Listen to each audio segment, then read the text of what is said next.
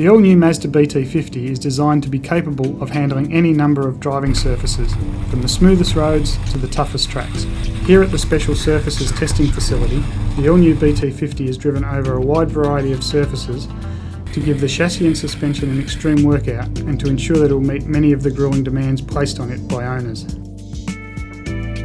A number of demanding surfaces simulate worst-case real-life road conditions that customers may encounter in their BT-50. Specifically, the test includes driving on cobblestones, severe undulations, corrugations and Belgian blocks, each of which place different stresses on the chassis and suspension. Some surfaces test the vehicle's stability, while others utilise data gathered from driver feedback to eliminate any vibrations, squeaks or rattles.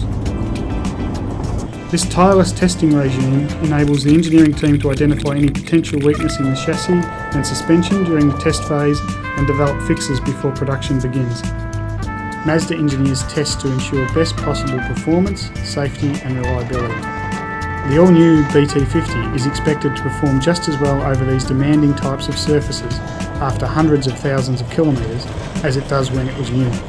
Our focus on durability testing means the all-new BT-50 is tuned and refined to take any rough surface in its stride. It really is the utility that you can take anywhere.